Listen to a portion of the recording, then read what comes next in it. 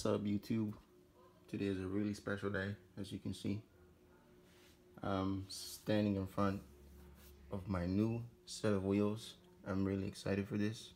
I've been waiting for a long time, and it's been hard decisions to pick which type of wheel I wanted and what color, what size, and what tires I'm going to run. So I finally made up my mind, and I got these.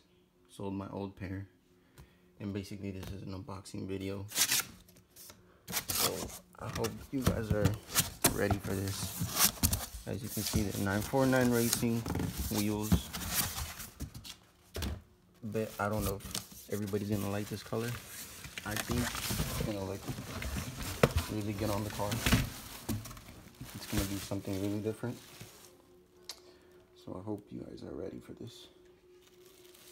Yeah, this is special to me. So y'all can see already the color what it is.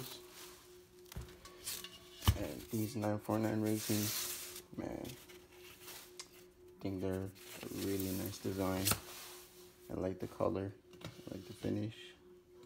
They weigh nothing, literally they weigh nothing. Like, this is crazy to me because I've always had replica wheels or fake wheels.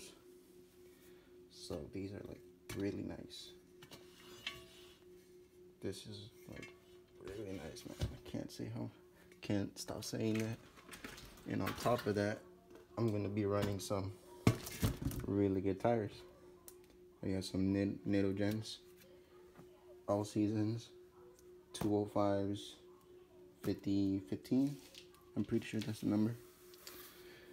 Picked these up on Jegs Racing, and for everything, to be honest, I got a really good deal. I bought them separately, but still really cheap prices online. So I think I saved some money. And right now, we're gonna head out to a friend who works at a mounting shop, I guess, a tire shop. He's gonna mount the tires, put the valve stems, put these on the car. And yeah, today's a really good day. I managed to get everything in the car. Wheels, tires, got one wheel in the trunk, so on my way to there. Take off the wheels, guys. Can't really record, but I'll try to update you guys first.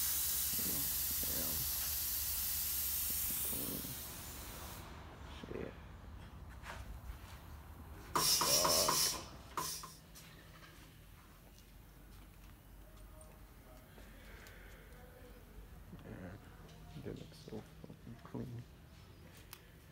This is amazing. Don't even put them on the car.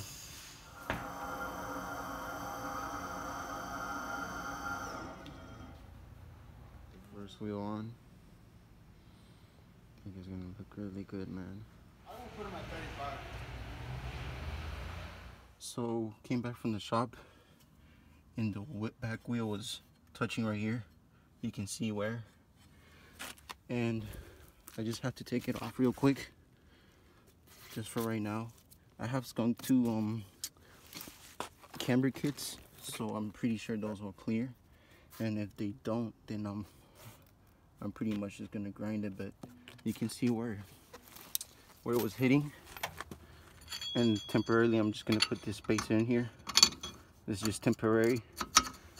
But I have the skunk 2 camber kit and something else that I can't say right now because I'm gonna make a video about it. So yeah, but the car looks really good, man. It looks really good. Here's the final look. It cleared out with the spacers in the back.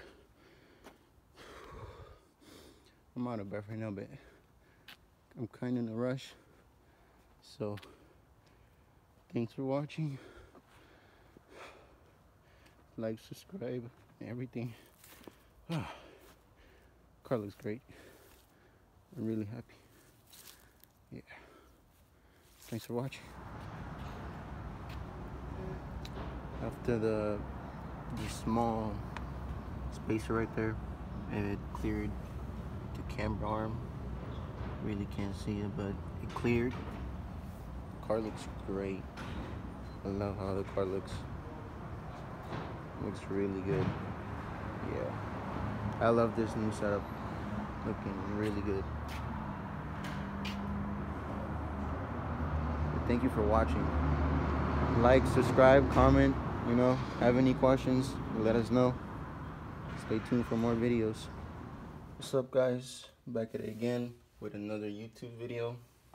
Today I'll be installing my new but used Skunk 2 camber kits. Currently I have the stock ones. So yeah, I'm trying to run less camber, and on top of that, I'm also trying to lower the car a little bit more. I'm not sure how much, but maybe I'm gonna go back to that riding height right there. I don't know if you guys see that. This line right there. But yeah, I'm gonna do one side first, make sure of all the tools I need, and then I'll record the other side, make a little time lapse. So yeah. Okay, so I'm trying to adjust these as best as possible here at home. I'm still going to take it to the limit.